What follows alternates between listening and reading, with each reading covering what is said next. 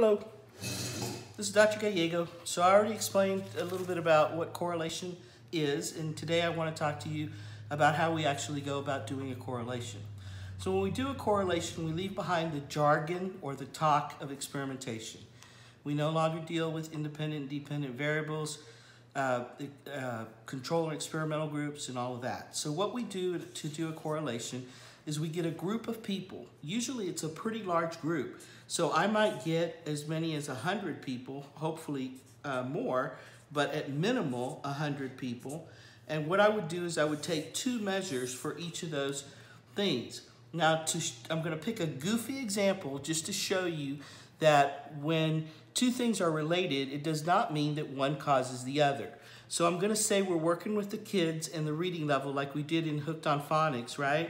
And so one of the things I'm going to do is I'm gonna take reading level for each kid, and I'm also gonna take their shoe size.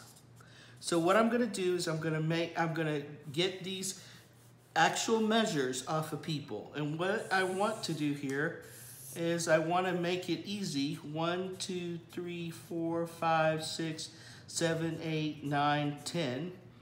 1, 2, 3, 4, 5, 6, 7, 8, 9, and 10. So I'm going to have shoe size over here and reading level here. And I'm going to, for each kid, let's say this kid had a 3 shoe size and a 1 reading level, and this kid had a 9 shoe size and a 7 reading level, and this kid had a 5 and a 5. So I'm going to plot each child. So child 1 is got a shoe size of 1 and a shoe size of 3, 1, 2, 3, and a reading level of 1. So here is kid number 1. Kid number 2 has a 9 on shoe size, and then on reading level they have a 7. So this would be 1, 2, 3, 4, 5, 6, 7. So where 7 meets 9, this is where kid number 2 is going to go. And kid number 3 is going to have a 5, 1, 2, 3, 4, 5, 1, 2, 3, 4, 5. Where those two meet, here's kid number 3. Okay? Now, rather than sit here and plot 100 scores with you, what I'm about to do is put a bunch of dots on this graph.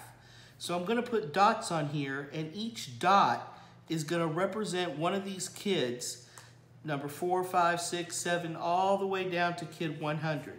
So I'm going to get all these 100 dots on here that represent 100 children that I tested, okay? And you'll see that it starts to be a pattern. So what I'm saying is this kid could be number 17, and this kid could be number 32, and maybe here's kid 100. And what you're seeing is a pattern. You see a pattern that emerges in this direction. And that's what tells us that two things are correlated. Because what happens is that correlation is all about being able to predict. And when I have a pattern, I'm able to predict. So let's look at that prediction.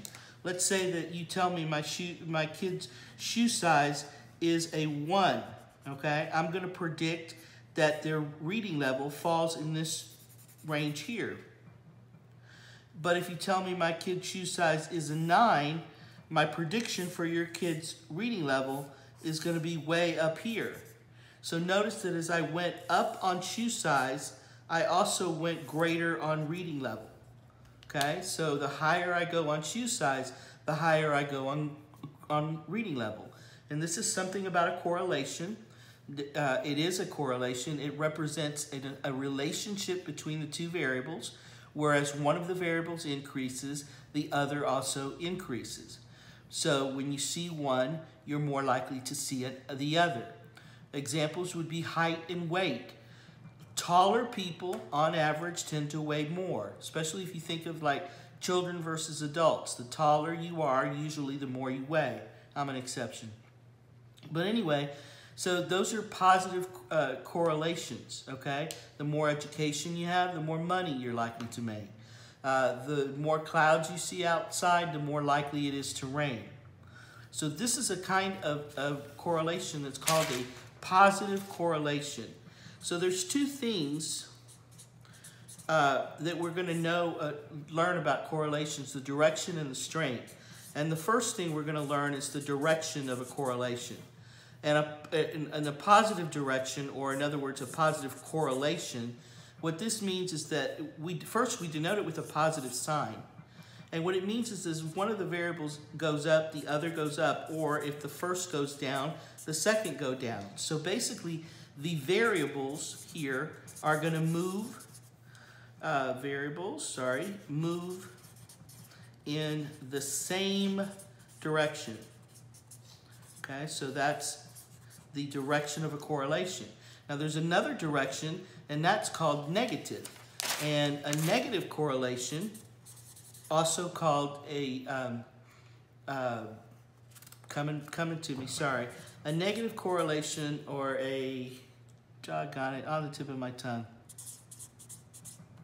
Anyway, inverse correlation. Inverse is another word, sorry. All right, so a negative correlation is denoted with the negative sign. And it means that as one of those variables goes up, the other goes down. Or if the first one goes down, the second one goes up. So the variables here are not going to move in the same direction, but they move in the opposite direction. Okay? Negative correlation versus positive correlation. Variables move in the same direction in a positive. In a negative, they move in opposite directions. Okay, so let's talk about a correlation that we might do where we take a bunch of neighborhoods in a city. And so we're taking a lot of neighborhoods, and like I said, we probably want to do at least 100. Correlations are typically done on pretty large groups, and it can be in more than one city. And here we can have the poverty rate. So I'm going to look at the poverty rate in those neighborhoods, and then I'm going to look at the crime rate. So when I plot it, here's what I'm going to notice. Here's the poverty level, and here's the crime rate. Now, low poverty means you got the bling bling, okay? Cha-ching, cha-ching. Low poverty is a lot of money. High poverty, you ain't got much, okay? Crime rate, low means there's not a lot of crime. High, lots of crime. So when I get these measures for each of these neighborhoods and I start plotting them, I might notice something like this. I might notice this tendency for the neighborhoods to go in this direction. If you recognize that, that's a positive correlation. Because when we do a positive correlation, not only do the variables move in the same direction, but when we plot it, it goes like this. Okay? So we have this positive correlation telling us that in low poverty areas, we tend to have low crime rates. So this is on the low end and this is on the low end. But as we go up, okay, then when we have high poverty rates, we tend to have higher crime rates. So that's a positive correlation. Now let's see how else we could do this. Instead of looking at poverty rate, I could just look at income here.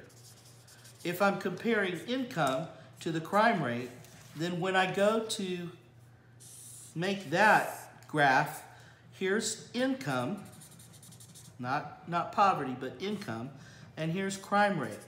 So low income means you have no money, and high income means you got the plenty, okay? So here's low crime rate and high crime rate. So here's what happens. When you plot those same neighborhoods, if you're looking at income and not poverty, they're gonna look like this. As you might guess, this is a negative correlation. So this is a negative correlation because as income increases, crime rate goes down. So they move in opposite directions. So one of the things about that negative correlation that I told you about, not only does it go like this and do they move in opposite directions, and we denote it with this negative sign, but also when you plot it, it goes like this. It's a descending trend rather than an ascending trend. Okay, so that's a negative correlation. So that is the direction of a correlation. You got positive, you got negative. The positive means that the two variables move in the same direction. As one goes up, the other goes up. Negative means one goes up, the other goes down. So in a positive, you see one thing, you're more likely to see this other thing. When two things are negatively, inversely related, it means that as one of those things, as you see that, you're less likely to see this other. So the next thing we want to talk about is the strength of a correlation. The strength of a correlation tells us how closely related the two variables are. And it has everything to do with prediction, because we want to know how well can we predict one thing from the other. If I know one variable, how well can I predict another?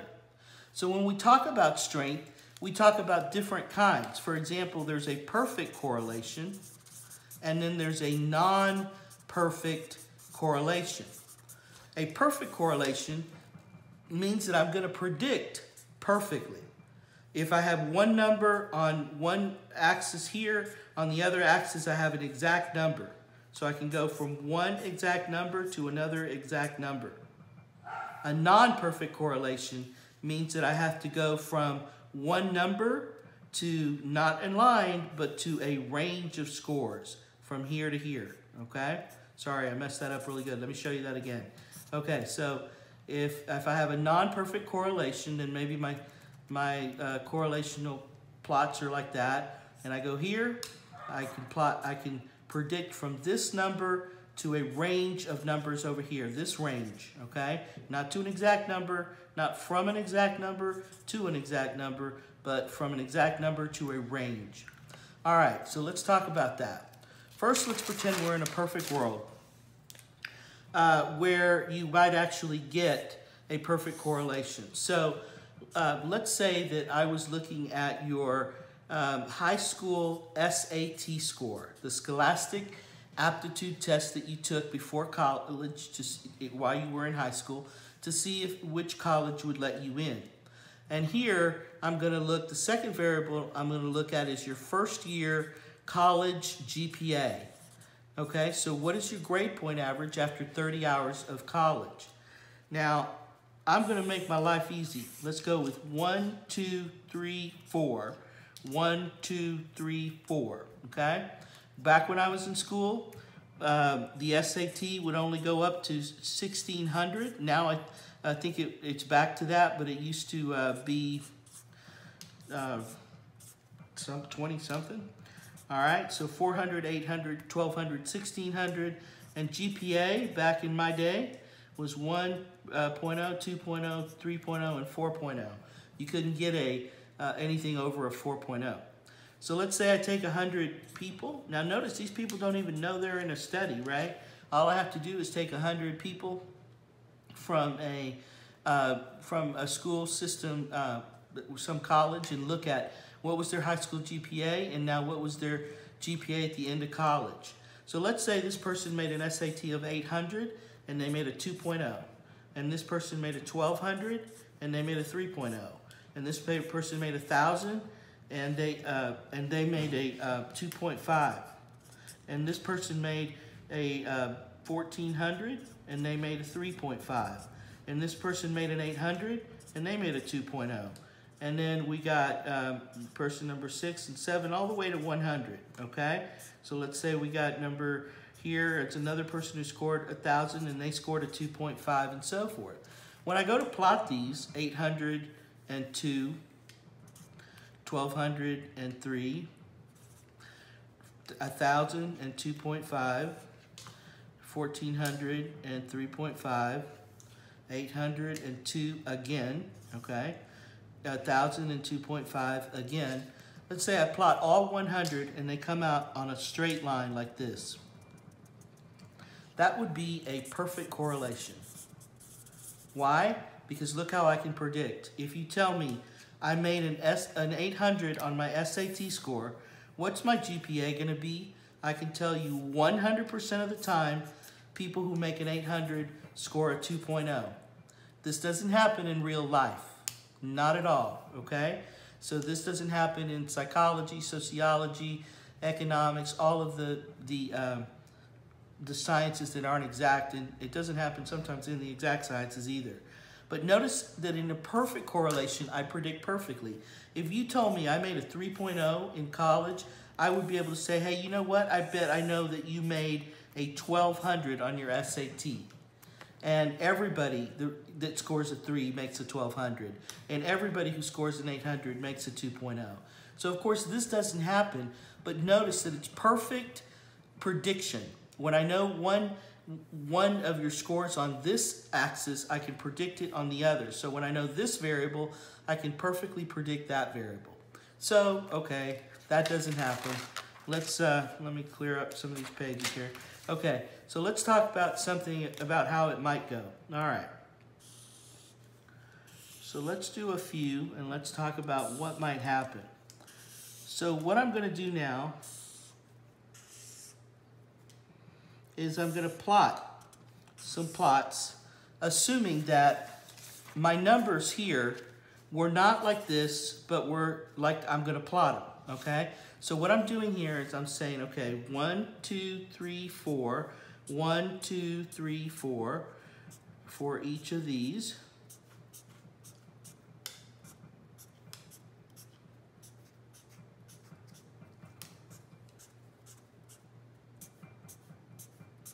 All right, so once again, we have SATs here, okay? That's your SAT. And down here we have GPA. So your GPA is either a 1, 2, 3, or 4, and your SAT is either a 400, 800, 1200, or 1600. Okay, so I'm going to put this in a little bit less obvious. So 1, 2, 3, 4, 400, 800, 1200, 1600. Okay, so all of them will be the same. 400, 800, 1200, 1600, 400, 800, 1200, 1600, and our GPAs are 1, 2, 3, or 4.0. Okay, so what I'm going to do now is I'm going to ask you, what if when you took these scores and when you got each person's SAT score and their college GPA, and you looked at all of those, what if some of them landed right where a perfect line would be? So some of your people in your study landed right there. Some people made an 800 and they made a 2.0 and so forth. But other people didn't. Other people landed right outside the line, just outside the line. So now I'm not going to be able to predict based on a perfect score. I'm going to have to predict based on a range. So now what I'm going to do is I'm going to make a circle around my scores. And I'm going to go far enough out from the middle that I include 95% of my people. I can use 97 or 98 or 95. Usually we pick 95. 92 is another option. Okay? So 1, 2, 3, 4. Out of 100, I have 5 people that are not within the circle. So here's what I'm going to do now. Now I'm going to say, if you scored an 800 on the SAT, then your GPA is likely to fall between here, which is a 1.5, and here, which looks like a 2.25. So 1.5, 2.25, okay? So in other words, what I'm showing you here, 2.25, is that I can predict from an exact score to within a range of scores, okay? This is a non-perfect correlation because I'm predicting from one number to a range, this range here. All right, so let's say that you had a group of scores again. So you did the study and you have your people who scored these SAT scores, and when you plotted their GPA, it looked like this. Some people fell on the line. Some people fell right outside the line. And some people fell even further outside of the line. Okay? So now, I have to make my circle big enough to include 95% of my people. And now, so once again, 95% of the time, now I'm predicting, you tell me, hey, I made an 800 on my SAT. What's my GPA gonna be? I'm gonna guess that it's between here, between a 1 and a 2.5. So look what happened. We went from 1.5 to 2.25 range to 1 to 2.5 range. So our range went up, or got larger, I should say. What if you plotted these scores that you got, and some landed on the line, some right outside the line, some a little further out, some a little further out. So now, to include 95%, you have to go out that far. You still got 5 of these out here of the 100. But notice now that when you tell me I made an 800, what's my GPA going to be? I'm going to predict that it's anywhere from here, let's call that a 0.25, all the way to here, which we'll call a 3.1, okay? To a 0.1 there, okay. So basically, this is getting to a range that it's very unhelpful. This wasn't very helpful either. This is a little more helpful. In other words, if I know you're going to score between a 1.5 and a 2.25, then I know you're probably not going to make the dean's list, okay? And you're not going to do as well. I probably don't want to let you in. Here, we got a broader range, so it's even less helpful. Now, this range is so broad that you may be on the dean's list all the way to failing. So when something is not correlated at all, the plot looks like this. When you go to plot them, the scores are all over the place. So it doesn't matter what you made on here. If you make an 800 here, you're just as likely to make a 0 as you are to make a 4. And if you made a 1600, you're just as likely to make a 0 as you are to make a 4. So this particular one shows no correlation whatsoever. These two things are not correlated. No correlation whatsoever is almost as hard to get as this perfect correlation. These just don't happen, and these basically don't either. Most things are correlated, even if one thing has nothing to do with the other, they're correlated a little bit. So this is a strong correlation because I can predict within a useful range. And this is a very weak correlation because they're related, but they're not where I can actually predict one thing from the other. And this is kind of a moderate correlation. So the moderate correlation lets me predict a little bit, but not much. So let's do this over again.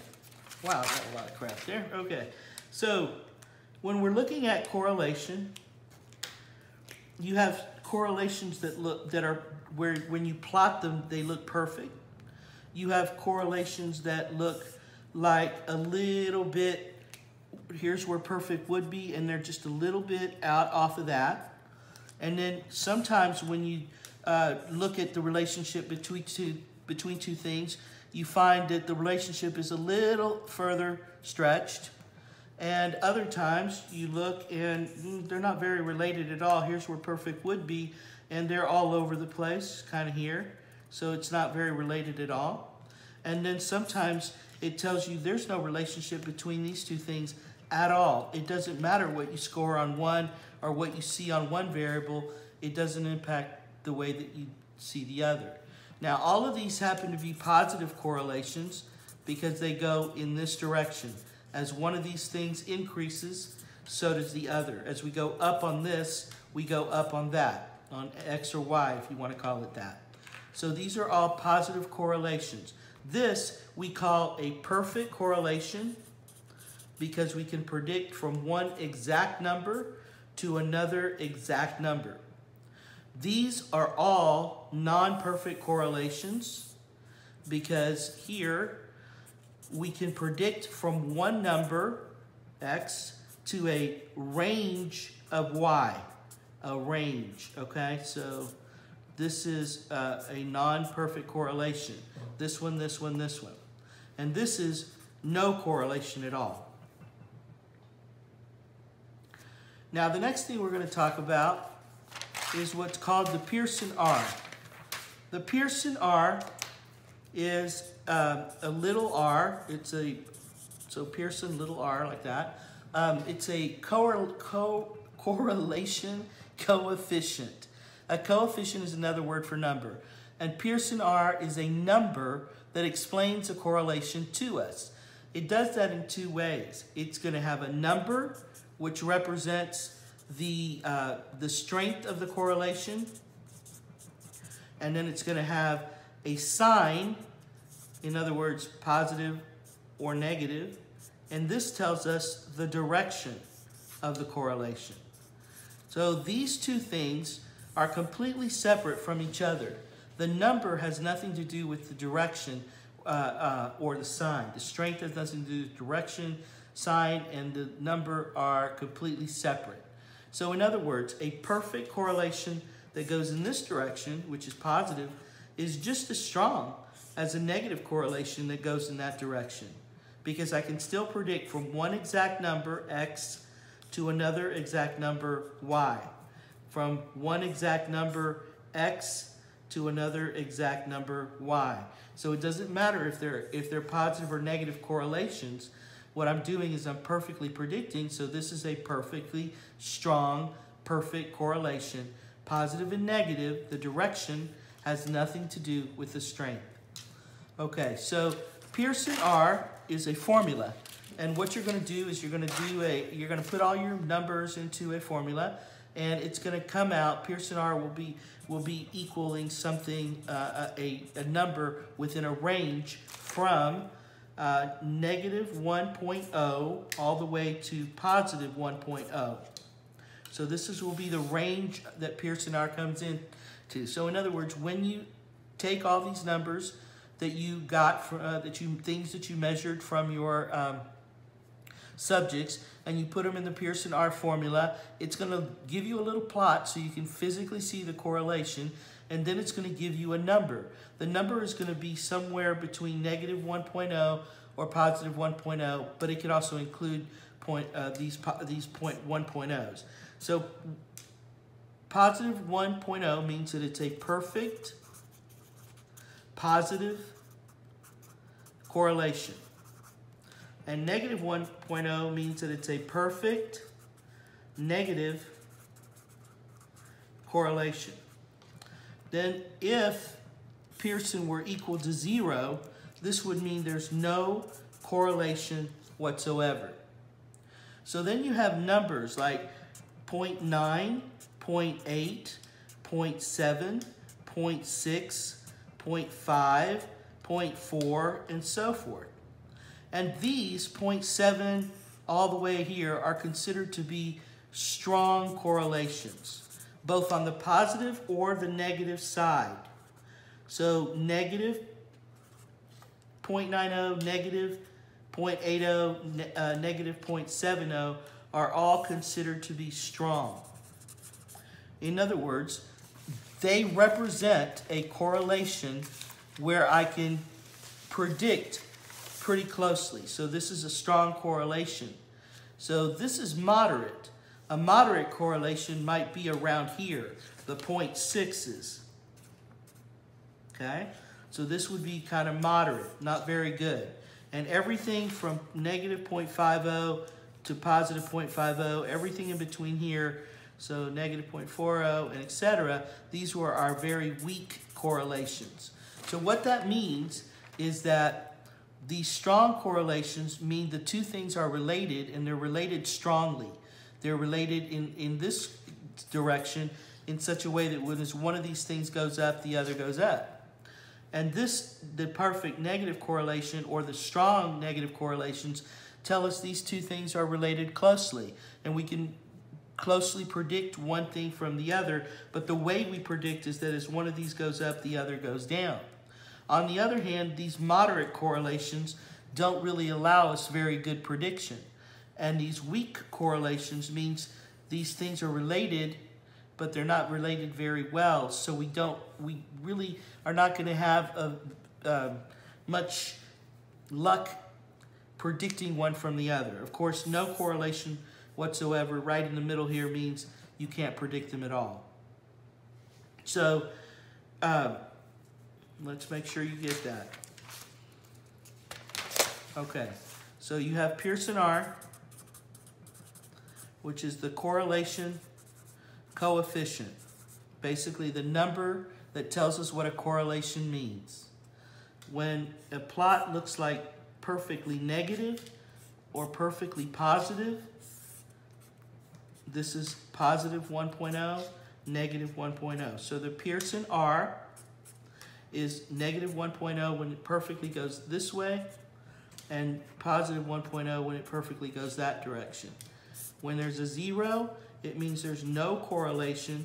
If you plot that, it looks like a big square or circle, okay? And then something like a 0.80 would be a plot that here's where perfect would be, and it sticks pretty close to perfect. So when you predict within a small range, okay? So you predict from here to this range here. Negative 0.80 means the same thing, but in the other direction. So here's where positive would be, and you have a little range so that you can predict from here to there. So once again, you're predicting within a small range from here to this range here. And these are equally strong. This one and this one are equally strong, just like 1 and 1 are equally strong. And negative 0.30 and positive 0.30 are equally weak, okay? So, let's look at these numbers. I guess I should leave it like that. Okay, so let's look at these numbers. R equals 1.0, R equals negative 1.0. Which one of these is stronger? Trick question. These are equally strong, okay? These are the strongest you can get. So what's stronger? Positive 0.30, negative 0.90. The stronger correlation, not looking at these, this is the stronger correlation. When you're looking at the strength, you look at the absolute number. In other words, you ignore that sign. This is all you look at when you're looking at strength, the 0.30 and the 0.90. The closer it is to 1, the stronger, okay? So, in other words, the more closely related those two things are. So, once again, positive 0.70, negative 0.40. This is the stronger correlation. We ignore the sign. The closer it is to 1, the closer those two things are related, which means the closer we can, or the better we can predict one from the other. Hope that helped. Thank you.